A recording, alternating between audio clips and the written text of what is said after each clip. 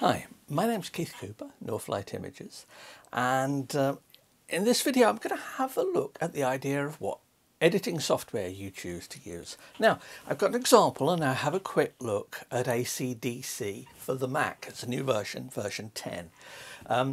I'll put a link to it. There's a free trial for it. I emphasize it's not an affiliate link or anything like that. It's purely because I happened to try out the software, decided that for me, I didn't like it, but thought, well, actually, I can see it might be of use to people. But it raises bigger questions about how you approach editing and looking at your photos. I'll include a few bits about editing, some of the features that I noticed that are of no relevance whatsoever to me, but might not be for you. I'm not going to do a full review of the software because to do detailed software review takes a lot of effort, and if it's software that I'm unlikely to use, that's an awful lot of work. But doesn't stop me wanting to sort of pass on things like this that potentially might be of interest to you. Now, I've said the Mac version of this. The PC version has been around for years. The PC version does more. And in fact, that's one of the reasons I've long had a policy that, because I use just Macs, that I only tend to review software where there is parity between the Mac and the PC versions. That's not always so, but yeah, in general, I don't like the idea of seeing features that I can't use just because I happen to use a particular style hardware, software, whatever. But the key bit is, what does this one do? Well, I've just opened it up here on a folder of photos. These are GFX 100S photos, and they're 100 megapixels a piece. It's loaded them up. This is running on a Mac Studio. They open up very nicely. I could go through, there's a browse mode here. If I pick a picture, I can have a look at it. It's going to away, it's gone to sleep. But I can check these things. This is all of the basics of processing images. But if you're looking at some software, now I've used Photoshop for over 30 years. My workflow is Photoshop and Bridge. That suits my business. That suits what I do. However, I know that a lot of people like the cataloging features and other stuff. People like Lightroom. I've never liked Lightroom for a whole host of reasons. That run right the way through it, even though fundamentally what's going on underneath is very similar to what Photoshop does. You know, there's similarities in the code between them. But here's the image. It's out when I was testing the 30mm tilt shift lens for the GFX. I've opened it up there. I've looked. I can see that it needs some adjustment. I can go to a develop mode, and I've got adjustments here. I've got slides. There's loads of things I can do. All fairly straightforward. There doesn't appear to be any complex addressing of there are certainly no layers or anything like that, the sort of stuff I use in Photoshop on this, but it's all fairly straightforward. It took me a few minutes to get the hang of what's what. I could go through, I could make the image adjustments, I could save them. Now, one of the things I would point out that there's a lot of modern software, Lightroom being one of them, as is this, that emphasizes non-destructive edits.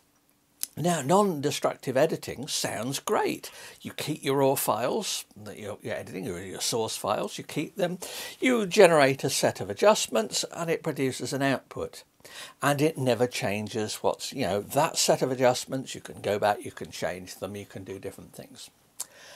I've never quite liked. I've seen it as rather dogmatic. The sort of, oh, this is automatically good. It's a good thing. Yeah. So therefore you should do it.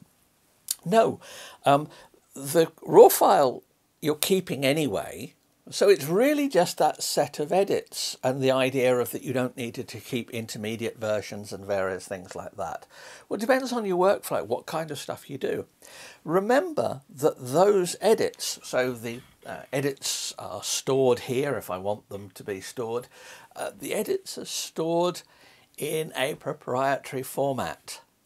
Now, you could say that I can go back to my Photoshop edits 20 years ago, files, 11 megapixel Canon 1DS files, still some great images, some that I still make use of. And I say that, well, all those edits that you saved there as external files, not a database.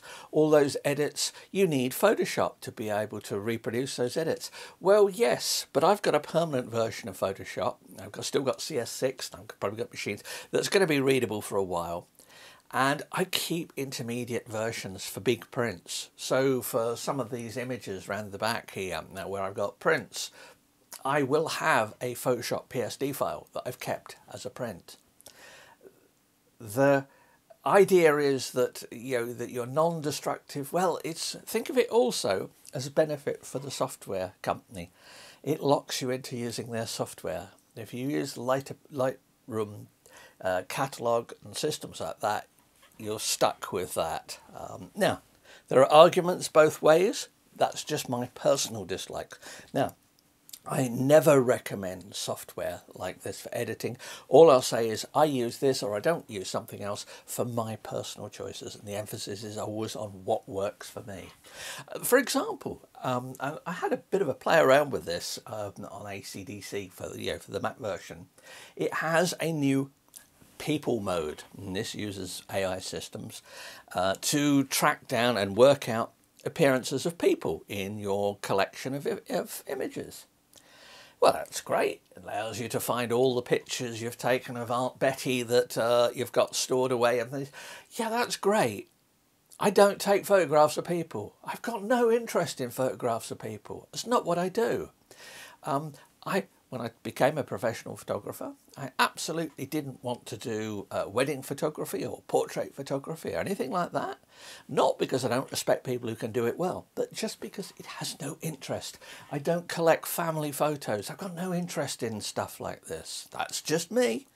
You may be different. This is rather smart. I set it to go on a collection of photos and it found people. And I thought, oh, well, that's nice. And that's it. That's the limit of my interest in it. So you've got stuff like that, features like that, which are of useful. Yeah. Now, it's also got a media mode that allows you to look through, browse through media, all kinds of things like that. It has, the dreaded word AI comes into it, and it's doing various sorts of smarter, better sorting and cataloguing. You can do some, and this belies the roots of the software, you can do some quite interesting image metadata searches and editing. You can do batch editing. There are masses of things you can do with this. But it's still of no great use to me because I don't need those functions. Or if I do need some of those functions, I've already got adequate solutions for it. So, it's very nice software. It works well. I got no complaints about it. I've also used for many years DxO Optics Pro and Photolab as it is now. Now, I don't use that as an everyday bit of software because I don't like the surrounding interface, the way it gets pictures in and things. I use it as a specialist raw image processor. Then I take those images out into Photoshop. Now, there's no reason, if you're going to be using software like this and you think, well, yeah, the print coverage is rather rudimentary in it, well, you just export your pictures from this and pop them into something like Epson Print Layout or the Canon equivalent software, and you can do your prints that way if you're interested in printing. But this is very much it's more consumer amateur photographer oriented. I can see some useful bits of it, but there's nothing that sort of jumps out at me. Now, as I said, I'm happy to sort of suggest you have a look at it. There was nothing about it that went, God, this is awful. Whatever, why would anyone ever touch this? I have looked at software like that, and I've contacted the people who asked me to look at it and said, are you serious about this? Not recently, not in the last week, not since I've started doing the videos anyway, but there you go, there's the Mac version of that. I will come back to this whole issue of photos, how you deal with them, how you handle your photos. And I look at, the Mac version of this. Media mode, great. Facial recognition. This is just a list of, it has non-destructive photo editing as a plus. Now, to me, that's not a plus at all. That's just a marketing term, and it's just fashionable. It's much like people do for when they're printing, apply soft proofing to every single image before they print it, as if it's some magic tool that absolves you of the need to actually understand what you're doing. It doesn't. It's an effective tool sometimes, but once you use it every time, it becomes a way of saving you having to think about getting decent results. But anyway, have a look at this. I put all the links onto for this. There's a free trial of this one here. I thank for being sent a demo of it. I do like looking at these things, even if I decide no, it's not for me. Anyway, hope that's of interest. If you've got any questions on these areas of things, please do let me know, because it's people asking questions specifically about this sort of stuff that gives me ideas for more general videos. Now, because I've got the printers that I've got here at the moment for testing, a lot of the stuff I've been producing is very much technically print oriented.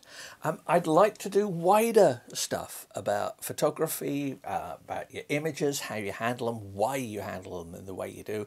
Please do ask questions, because it's people's questions that really do give me inspiration for a lot of videos. But anyway, there you go, my review but not a review.